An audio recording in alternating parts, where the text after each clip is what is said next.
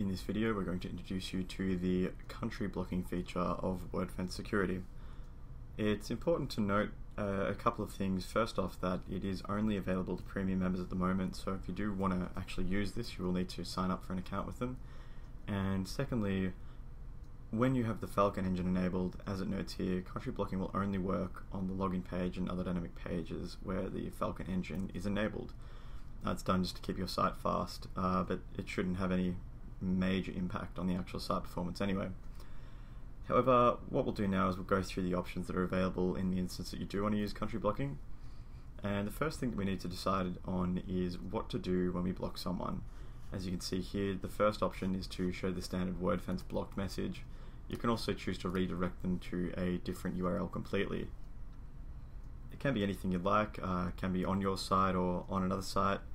It's really up to you what you choose to use. You can even redirect them out to Google or something like that if you really wanted to send a message that you don't want them to be there. Then you can also choose if you want to block people from certain countries even if they're logged in.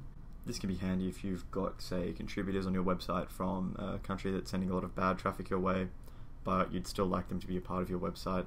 But you'll also need to be wary of using this and the next feature below, which is block access to the login form as well. So if you choose both of those, then it's going to be very difficult for that particular individual to log in.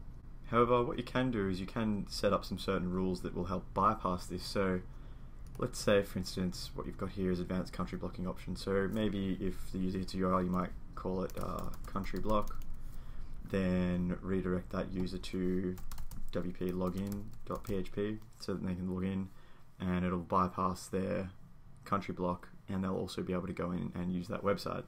Then you can also go on and, as it says here, if your user is allowed to access the website, so their country is not blocked and they visit a particular URL, maybe you'd like to use that same URL, then it'll set a cookie on the computer that in the case maybe they travel and they happen to be in a blocked country, they'll still be able to get access to your website.